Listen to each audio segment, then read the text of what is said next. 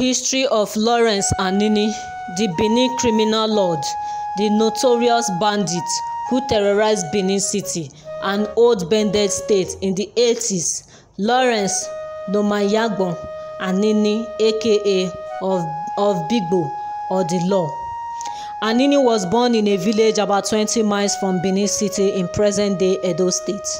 He migrated to Benin at an early age, learned to drive and became a skilled taxi driver.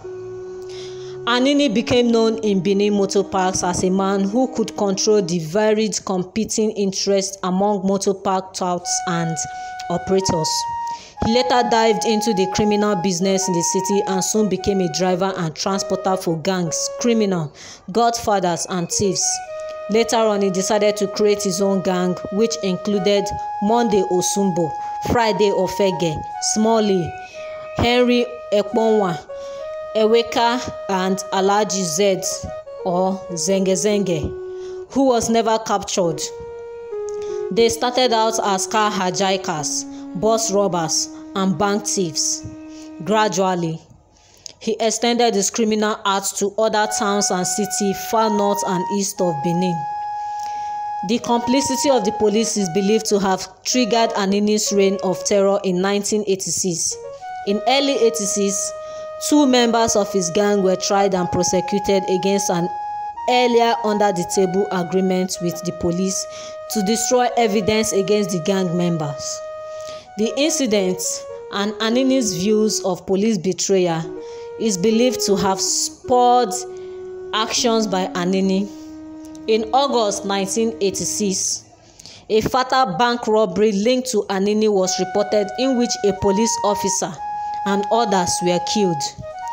That same month, 2 officers on duty were shot at a barricade while trying to stop Anini's car. During a span of 3 months, he was known to have killed 9 police officers. In an operation in August 1986, the Anini team struck at First Bank, Sabongida-Ora, where they carted away 2,000 naira. But although the amount stolen was seen as chicken feed, many persons were killed.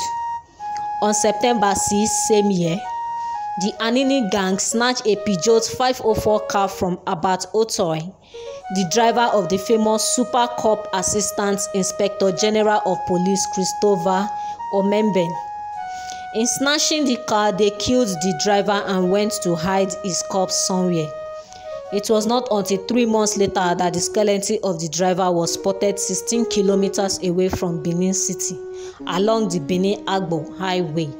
A day after this attack, Anini, operating in a Passat car believed to have been stolen, also effected the snatching of another Peugeot 504 car near the former Fedeco office in Benin. Days later, the Anini men killed 2 policemen in Orhiowon Local Government of the state.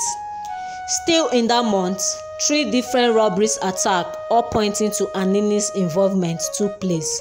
They include the murder of Frank, a former employee of the Nigerian Observer newspapers, the killing of Mrs. Remi Sobanjo, a chartered accountant, and the stealing of the Mercedes Benz car in Benin of the Ugeli monarch, the Ovbigbo. Before September 1986 drew to a close, Anini struck at a gas station along Wire Road, Benin. The height of Anini's exploits, however, took place on October 1st, 1986, the Independence Day, when the State Commissioner of Police, Casmir Akagbosu, was ambushed by the gang in Benin, ridiculed his convoy in a hail of bullets. The police boss survived the attack with serious injuries. Earlier that day also, the Anini men had gunned down a policeman within the city. The Law, as he was nicknamed during an operation that went bad, reportedly had to escape from the police by driving in reverse for a greater part of the distance from Agbor Delta State to Benin City, Edo State.